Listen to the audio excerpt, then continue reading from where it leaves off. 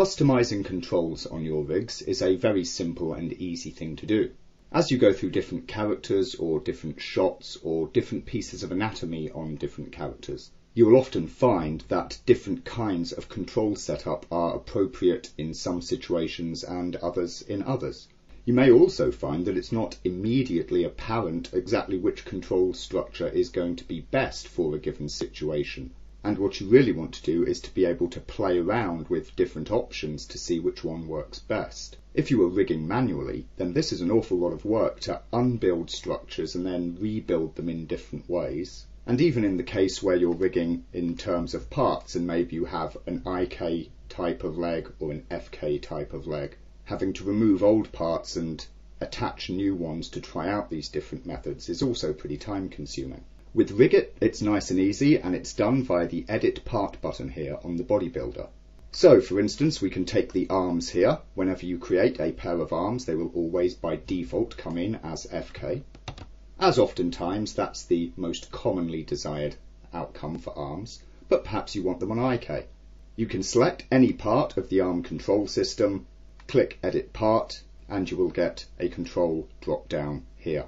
As you can see, in this instance, the options are FK, IK, or IK-FK switching. If I choose IK and click Set Selected, click OK, and we can see that the arms now appear with IK controls. We have an IK goal item there, and we also here have a pole item. Notice that you can do this in either mode. Here I am, of course, in rig mode, but if I go into fitting mode, then I can just select one of the markers that belongs to the part, hit Edit Part, and again I get the drop down of options here. In this case for the spine, FK, IK handles, or spline control. We can choose perhaps spline, hit Set Selected, click OK. Obviously here in fitting mode nothing appears to happen, but when we go back into rig mode, then we see that our spine has been set up with a spline control system, and we can manipulate the spine in this fashion as we see fit, using the handle controllers here for the spline object. Let me just quickly add another pair of arms to this rig. Make these a child of the second spine joint in this instance. There we go, this character now has 4 arms.